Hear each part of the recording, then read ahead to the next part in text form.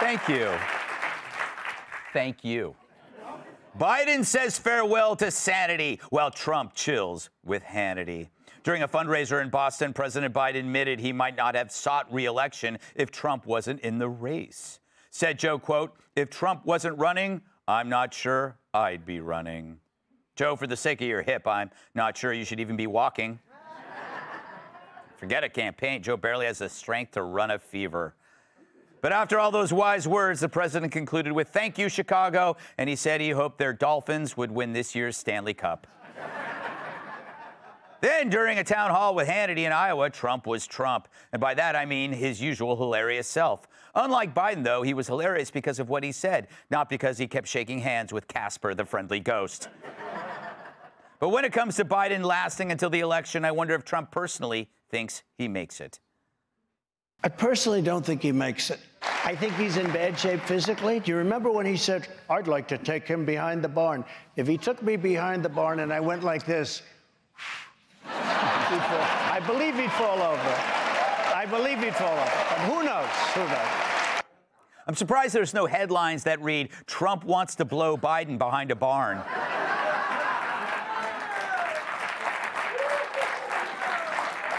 Terrible. Sick people. But did he ever watch him at the beach? I watched him at the beach. He wasn't able to lift a beach chair, which is meant for children to lift. You can lift him like that. And mentally, I would say he's possibly equally as bad and maybe worse. Trump also touched on the indictments he's facing, once again likening himself to Al Capone. But was he one of the greatest of all time? Al Capone, he was one of the greatest of all time, if you like criminals. He was a mob boss, the likes of which Scarface, they call him. And he got indicted once. I got indicted 4 times. Classic Trump. You know, the most famous gangster of all time. You got 1 indictment, I got 4. Then there was this moment when Trump was asked about the media painting him as a dictator. Under no circumstances, you are promising America tonight, you would never abuse power as retribution against anybody. Except for day 1. Except Look, what? he's going crazy. Except for day 1. Meaning? I want to close the border, and I want to drill, That's drill, drill. That's not retribution. We love this guy. He says, "You're not going to be a dictator, are you?" I said, "No, no, no, other than day 1. We're closing the border, and we're drilling, drilling, drilling. After that, I'm not a dictator, okay?"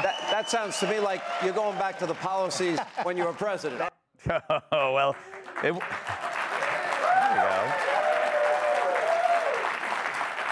Of course, it wouldn't be Trump if he didn't say something to make heads spin like a barn owl on meth. But mark my words, the media will interpret this as Trump declaring martial law. And naturally, the media has been wetting themselves over that moment. Speaking of wetting themselves, anything to add, Joe? Yeah, you heard him. He's a dictator. Day 1 dictator. He's going to close the border. And I opened the border, right? That's what I did day 1. Open the border. Good guys open things.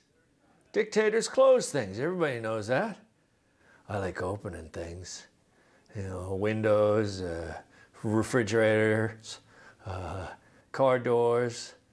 I can't open jars, though. They're too tight. I have Jill do it for me. She's tough. Jill, she got her doctorate in Kung Fu gripology. It's a true story. That's not a joke.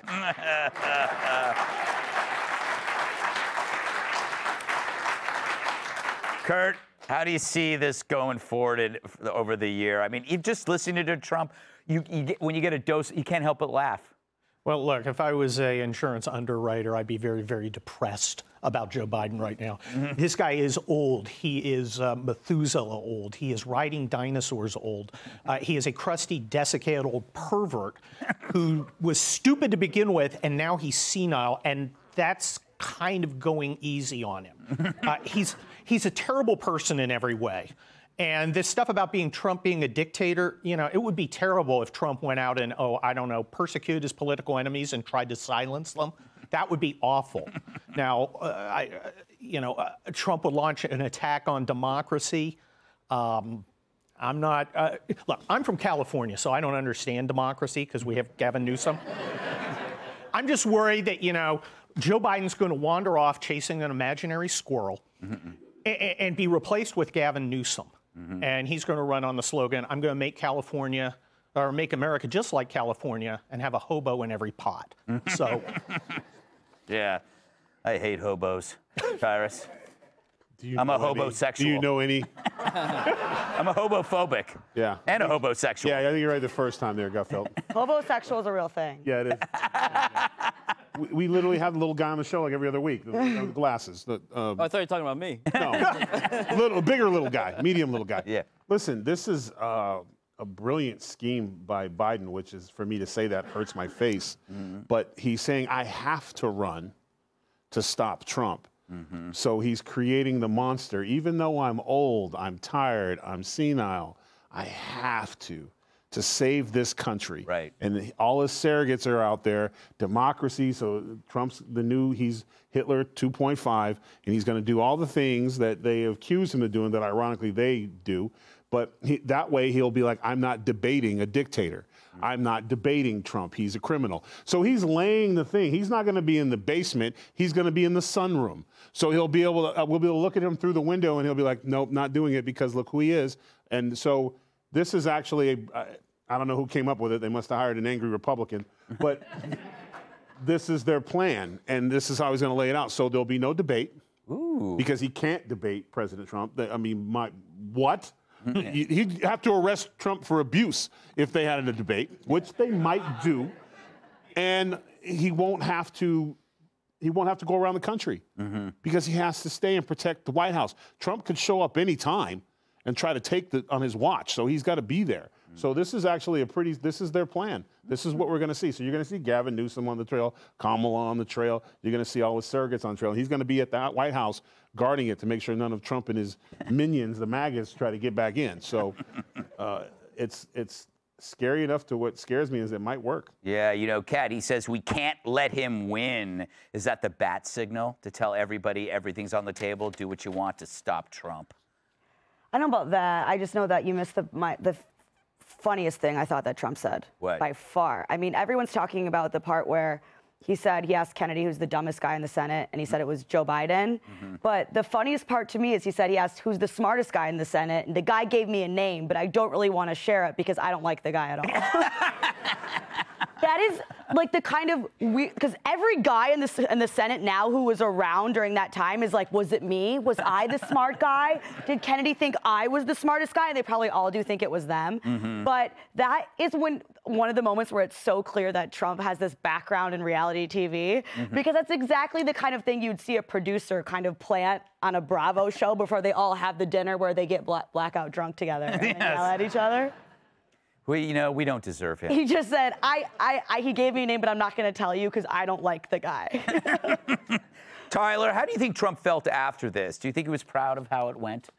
Man, he's getting funnier by the day, and if you love him or hate him, give him a Netflix special. I mean, it's getting hard to do impressions of Trump or make fun of him or make jokes because he's getting funnier. I want you to do one now, though. I wish, frankly, just a tease, a little tease. But just a little tease, day one tease, a little tease.